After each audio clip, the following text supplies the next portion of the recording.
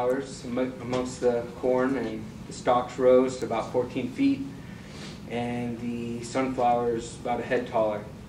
So this is kind of about that. 2 sunflowers picked the wrong time to bloom. An afternoon marine layer blocked out the sun before the 2 could fully open. One got stuck with 1/5 of its petals unfurled like a hand in a pocket. The other only produced a few vibrant petals atop its head. God damn it, Murphy. I don't know why I listen to you.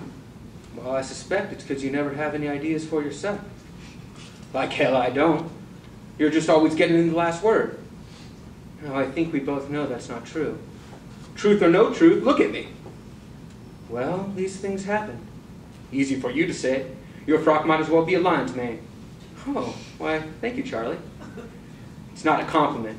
You're as unhappy as I am and 100 times more smug. It's not that bad, Charlie.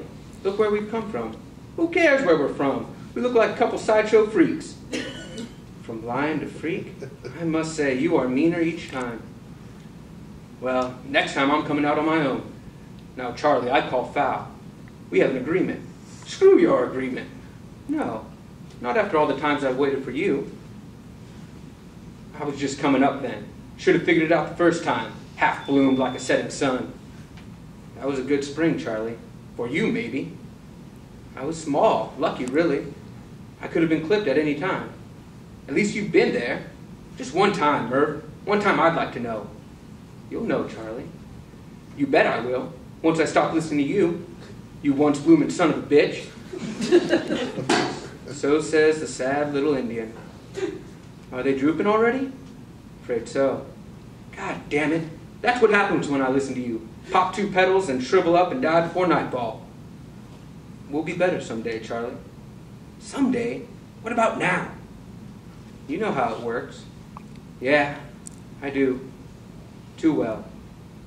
It used to frighten me some. Like it might hurt. Like the time that dog ran me over and nearly split me in half. Remember? I do remember. Of course you do. I fell right up against you. I guess I did kind of catch you. Like hell you caught me. I was falling and you just happened to be there. The point is, Charlie, I caught you. Well, you screwed me enough times since for us to be even. You're being negative, Charlie. I'm dying, Murph. You want me to uproot and dance across the dirt? No, I just think you should try to focus on next time. There isn't always going to be a next time. Of course there is. I bet next time we get there, Charlie. It's the law of averages. Every time we come up short, it betters us. If not actually, mathematically. Someday they might even take pictures of us. We'll find ourselves on a blog. Maybe even a calendar. How would you like that, Charlie? Charlie?